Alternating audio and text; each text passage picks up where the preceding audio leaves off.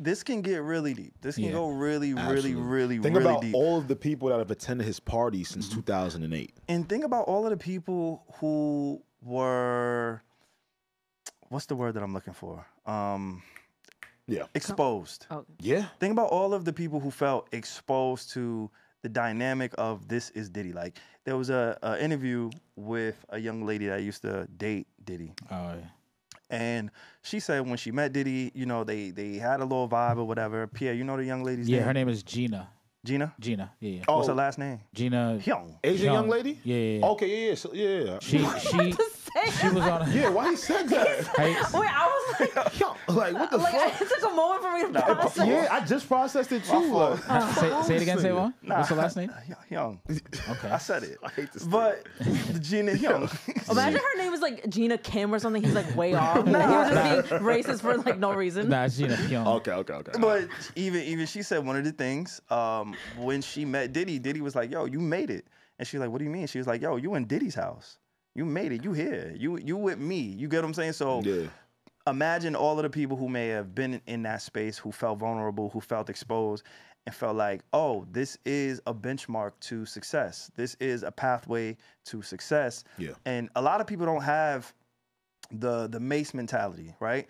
Mace was able to walk away from the peak of his popularity because he was so in tune with who he was and what it is that he felt in the moment. What he was exposed to and the things that he was comfortable with doing and not doing. Right. So I'm going to walk away. A lot of people try to call Mace crazy and maybe, you know, because he went to go find God and he joined the church, a lot of people, you know, question that in the moment. But if you listen to Mace every single week on It Is What It Is, you can tell Mace is still Mace. He's still that nigga from Harlem. Yeah, He's for sure. still the essence of hip hop. He is who he is. He didn't completely change who he is. He just stepped away from a situation that clearly didn't serve him or his beliefs, right? So everybody's not Mace where they're going to find themselves in a compromising position and is willing to walk away from it all. If, in fact, most people are of the opposite. Most people are so thirsty and starved for money, fame, and opportunity that they fall subject to some of the things that they've been exposed to with this whole Diddy situation. They lose their soul. They lose their soul, they lose their purpose, and now you gotta retroactively try to be like, damn, I really wish I didn't do that. Now you gotta go to therapy. Now you gotta talk to, you know, your people, you find God, whatever the case, whatever your journey is, right? Everybody doesn't have that intuition to say, this is not for me. And so this is how we get a lot of these stories, these victims, because a lot of people want to victim shame and say, oh, you didn't know better, you didn't know this. But most of us and most of the people, and unfortunately, he tried to talk the black love shit. He preyed on his people. Because a lot of these victims, yes, I know there was a white model who came out against Diddy, and I'm sure there's a lot of white people who have stories of Diddy, but most of the people that we can associate him terrorizing are black. Because he was like the beacon of like black excellence. That was the label always put on him, you know? Absolutely. And guys, this is not just sex.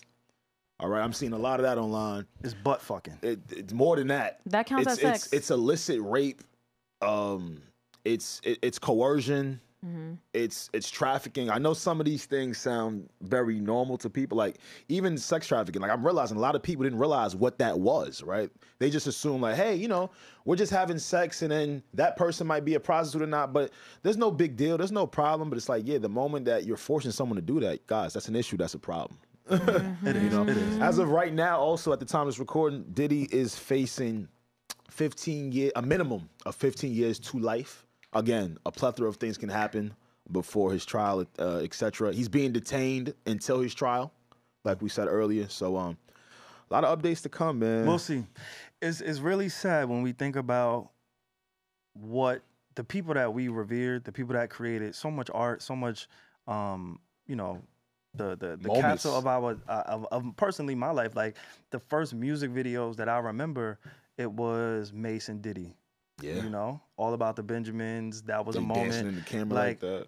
I remember like that legit. My first memories of hip hop was associated with Bad Boy because in 99, in 1999, I'm 5 years old. That's when I start developing some type of memory, right? And my first music video I ever saw was Mace in Diddy, Puff Daddy at the time. Yeah, facts. Right? And so to see his legacy fall in this way, and then obviously we know about the R. Kellys, like these are not light names. These are some people that were really revered, really talented, and really had influence in on what it is that they did. And so to see this be the ending, or what appears to be the ending, for people that we revered as legends and tastemakers and entrepreneurs and role models in some degree when it comes to business, right? Like, how many times have we said, or people have referred to or used Diddy as a verb? Yeah.